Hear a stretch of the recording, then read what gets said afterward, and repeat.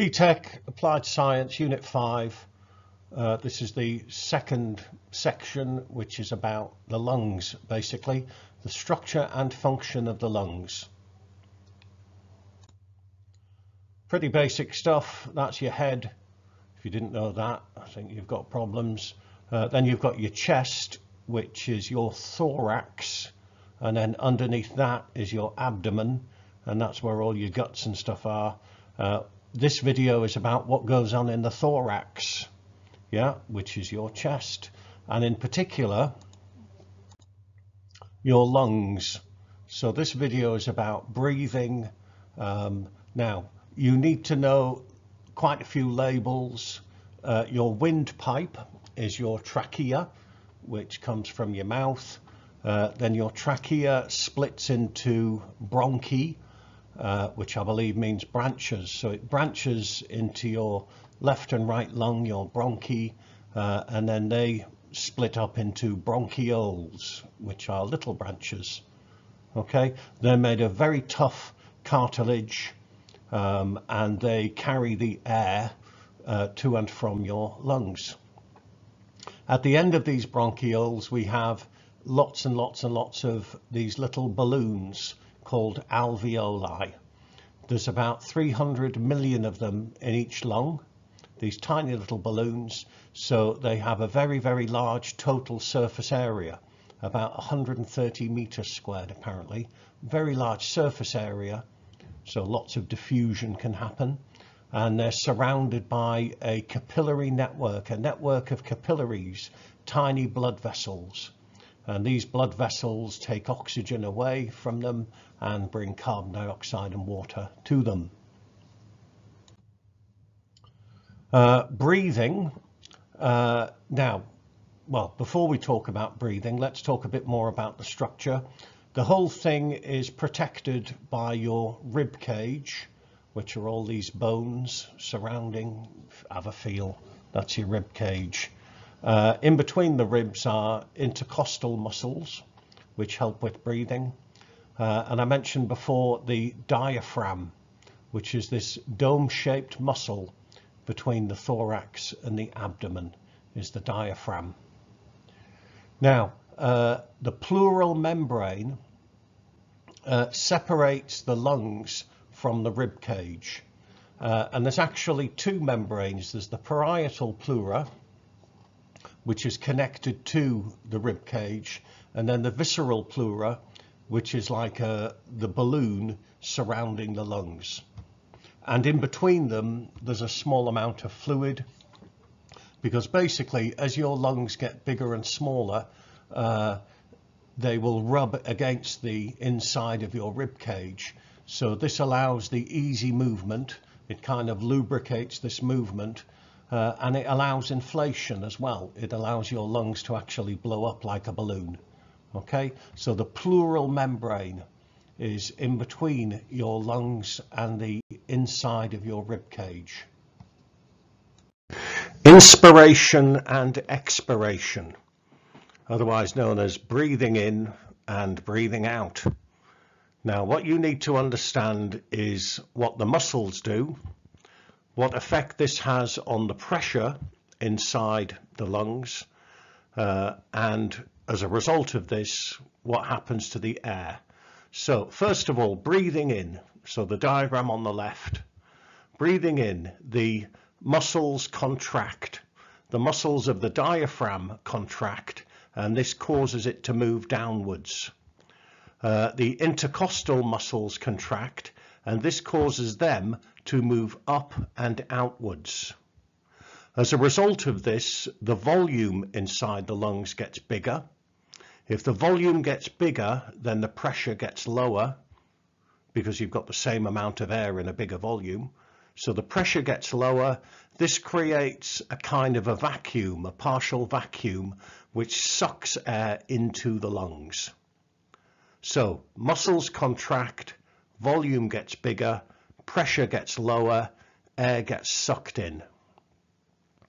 Breathing out, or expiration, is the muscles then relax. When the muscles relax, the diaphragm moves up and the rib cage, because of the intercostal muscles, the rib cage moves in and down.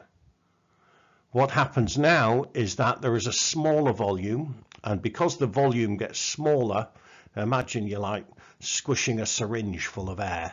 If the volume gets smaller, then the pressure gets higher, and this means that the air gets blown out of the lungs. Okay, so remember, when the muscles contract, the volume gets bigger, the pressure gets lower, air gets sucked in. When the muscles relax, the volume gets smaller, the pressure gets bigger, and air gets pushed out of the lungs. And that's what causes air to go in and out of the lungs. And you can see that on this fantastic animation that I pinched. Now, gas exchange. Gas exchange, as in oxygen, goes from the air inside the alveoli, and the oxygen diffuses into the capillaries, and the oxygen is carried by red blood cells. The red blood cells have this pigment called hemoglobin, and the oxygen molecules tag on to it, and it becomes oxyhemoglobin, and it becomes bright red. Okay, so oxygen diffuses from the alveoli into the bloodstream. Carbon dioxide is in the liquid of the blood called the plasma, and that diffuses into the alveoli. Okay, so you've got oxygen diffusing into the blood, and you've got carbon dioxide diffusing into the alveoli. Now, you should remember from Unit 3, we talked a lot about diffusion and the different things that promote diffusion. The capillary walls are very thin, and that means that lots of diffusion can take place. And there's a small gap between the walls of the alveoli and the capillary network. Large surface area, total surface area of the alveoli, we've already mentioned. It's moist, yeah. And this basically means, at least the top two on that list, means that there's a large diffusion gradient. Now, by a diffusion gradient, it basically means that there's a big difference in concentration over a small distance. Yeah, a big difference in something over a small distance means there's a big gradient.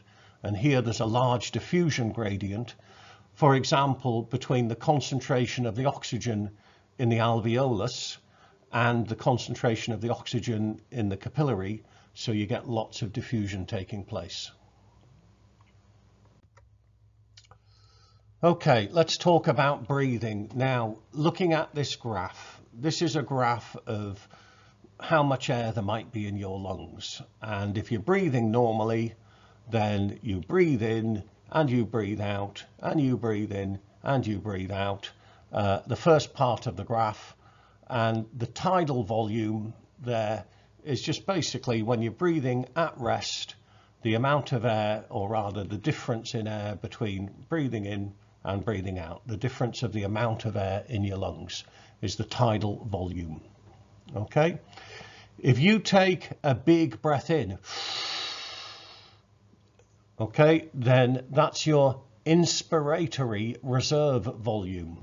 So that's the extra air that you breathe in if you take a big breath, the IRV, the inspiratory reserve volume. Then breathe out as much as you can. And the extra air that you breathe out is your expiratory reserve volume, or the ERV. Okay? You can't breathe out all of the air in your lungs. If you did that, your lungs would collapse.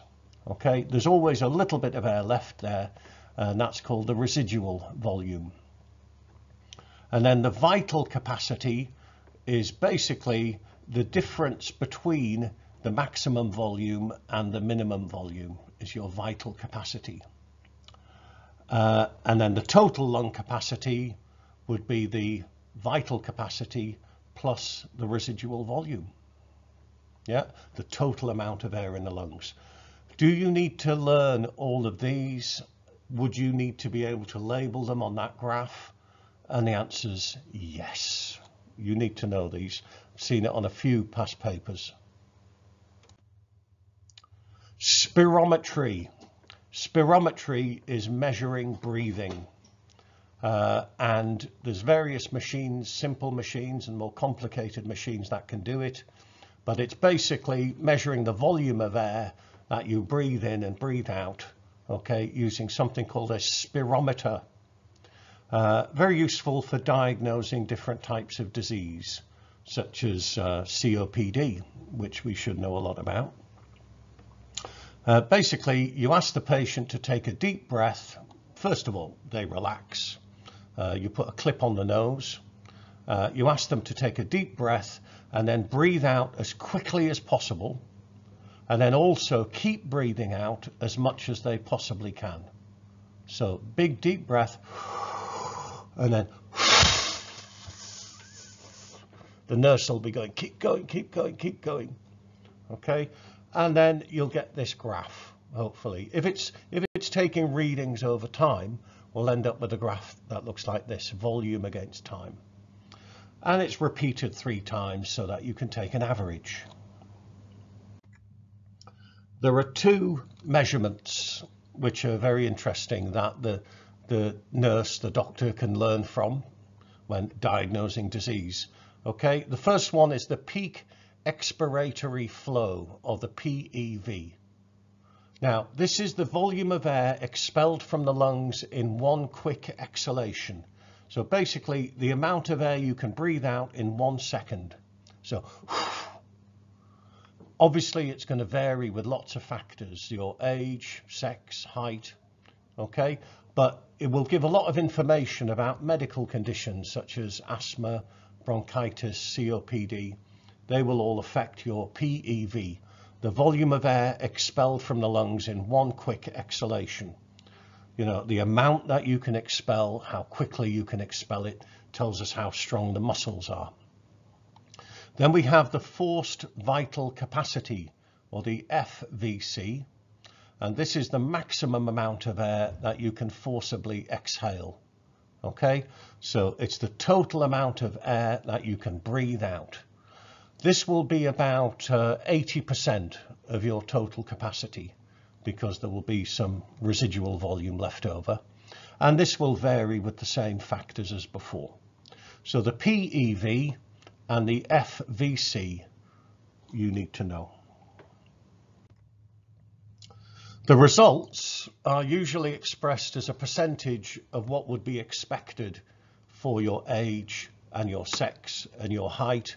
So the nurse will take measurements using a spirometer. Then he or she will look on a chart, okay, and they'll look at what it's meant to be, or a good value for a healthy person of your age and sex, etc. And 70% apparently is considered okay.